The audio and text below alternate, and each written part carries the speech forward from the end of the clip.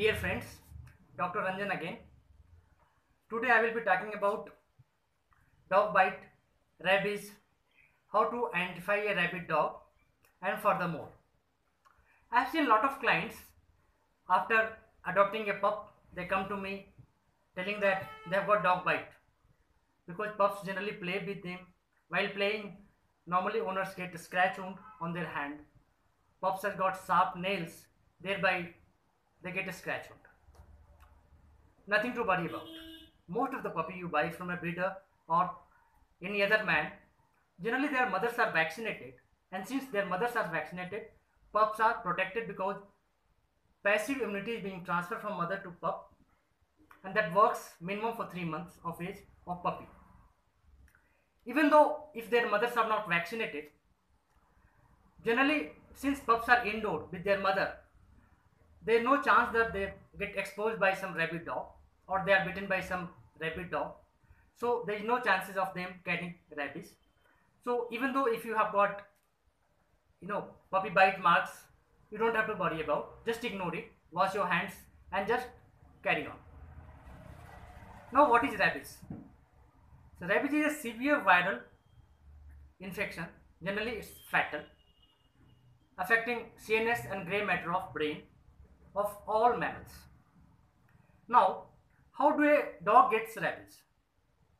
A dog gets rabies when they are bitten by some rabid dogs or some infected dog's saliva comes in contact with some scratch wound or abscess or some fresh wound of any healthy dog. The disease is transmitted. How human gets rabies? Same way, by some rabid dog bite, by some wildlife animals bite who carry rabies, bats bite,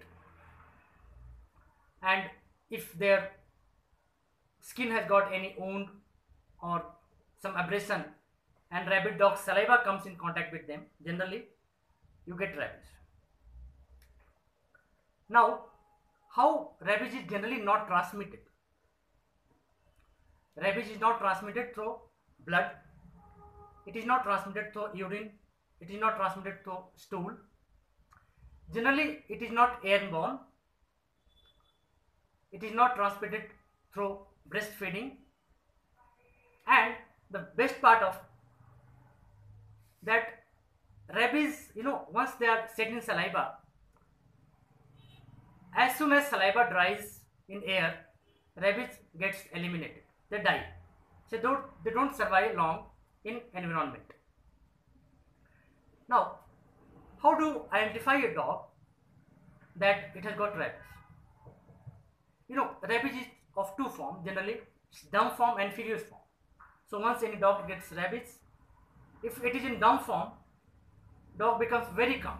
If it won't identify you, it will be sitting somewhere in the corner and it will be aloof. In furious form, generally, dogs become very wild. They can bite any moving object that may be live or dead. Their movement may be uncoordinated. They may be paralyzed. There will be excessive drooling and excessive barking.